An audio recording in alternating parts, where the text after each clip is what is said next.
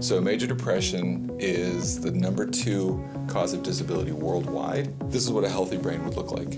This is the average of people with those who have depression. If I can show an image and say, here it is, this is what your brain looks like. I've taken that invisible thing and made it real. There's very few places that can pull something like this off, and Stony Brook does.